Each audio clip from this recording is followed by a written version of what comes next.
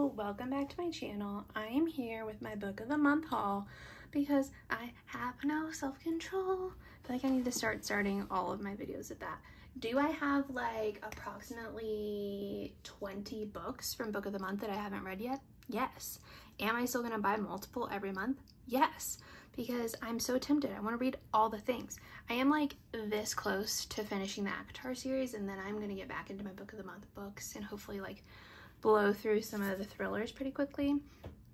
Yeah, I'm also gonna try, one of my goals for 2023 was to like actually not finish books that I don't love. Like if I just like need to know, I can look it up online. Like I don't have to spend so much of my time reading things that I don't love. So we'll see if any of those happen.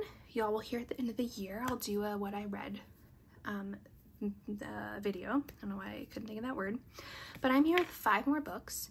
First of all, the bookmark this time was here's to 100 months of best new books. So I think this is like their 100th month of like being book of the month, so that's cute. A couple of these, okay, I think these 3 were like actually May picks, and then these 2 were April picks or add-ons that I heard things about. So I heard a lot of people talk about this book. So it's Adelaide by Genevieve Wheeler. And so it says, for 26-year-old Adelaide Williams, an American living in dreamy London, meeting Rory Hughes was like a lightning bolt out of the blue. This charming Englishman was the one she was looking for. Is it enough? Does he respond to text, honor his commitments, make advanced plans, sometimes, barely, and no, not at all. But when he shines his light on her, the world makes sense, and Adelaide is convinced that in his heart, he's fallen just as deeply as she has.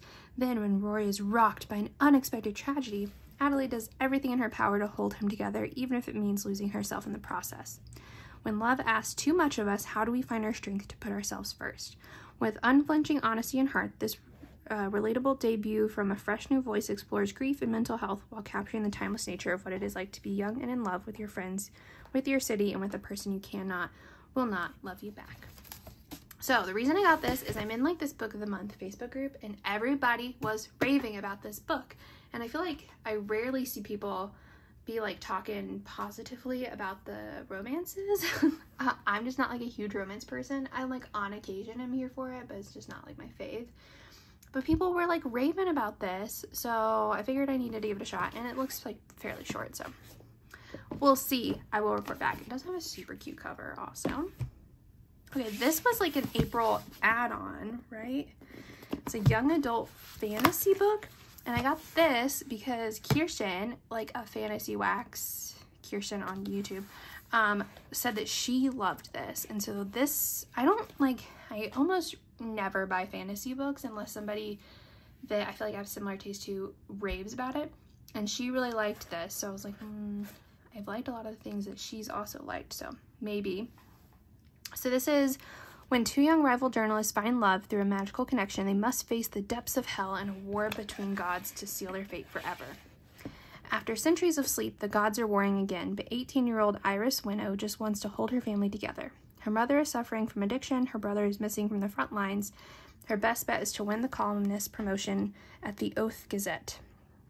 To combat her worries, Iris writes letters to her brother and slips them beneath her wardrobe door, where they vanish into the hands of Roman Kit, her cold, handsome rival at the paper.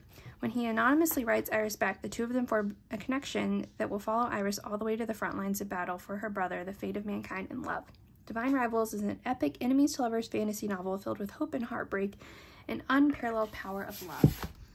So we'll see. So basically, like during the month, if I see multiple people or somebody I really trust say they love something, I will go ahead and add it to my cart, and then whenever I go to pick mine the next month, they're there.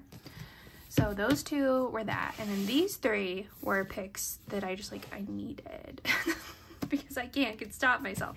Okay, the first is The Collected Regrets of Clover, and I've already been seeing people rave about this one as well, and this is by Miki Brammer. Apologies if I'm pronouncing these things wrong. This has a super cute cover as well. I just like flowers. So this is, what's the point of giving someone a beautiful death if you can't give yourself a beautiful life? From the day she watched her kindergarten teacher drop dead during a dramatic telling of Peter Rabbit, Clover Brooks has felt a stronger connection with the dying than she has with the living. After the beloved grandfather who raised her dies alone while she is traveling, Clover becomes a death doula in New York City, dedicating her life to ushering people peacefully through their end-of-life process.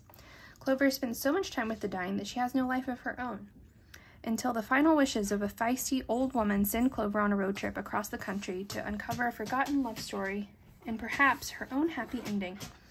As she finds herself struggling to navigate the uncharted waters of romance and friendship, Clover is forced to examine what she really wants and whether she'll have the courage to go after it.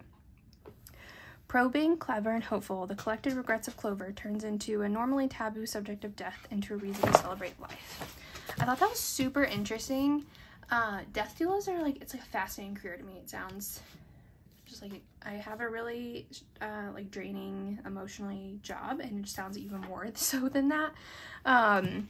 So I'm really interested to read this and see what that's about. So needed that. This is The Half Moon by Mary Beth Keane. From the best-selling author of Ask Again, Yes, a masterful novel about a couple in a small town who must navigate the complexities of marriage, family, and longing. Malcolm Gephardt, handsome and gregarious longtime bartender at the Half Moon, has always dreamed of owning a bar. When his boss finally retires, Malcolm stretches to buy the place. He sees unquantifiable magic and potential in the Half Moon and hopes to transform it into a bigger success, but struggles to stay afloat.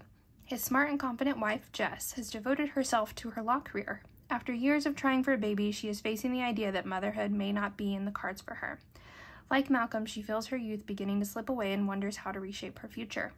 Award-winning author Mary Beth Keane's new novel takes place over the course of 1 week when Malcolm learns shocking news about Jess, a patron of the bar, goes missing, and a blizzard hits the town of Gilham, trapping everyone in place. With a deft eye and generous spirit, Keane explores the disappointments and unexpected consolations of midlife that many forms forgiveness can take, the complicated intimacy of small-town living, and what it means to be a family.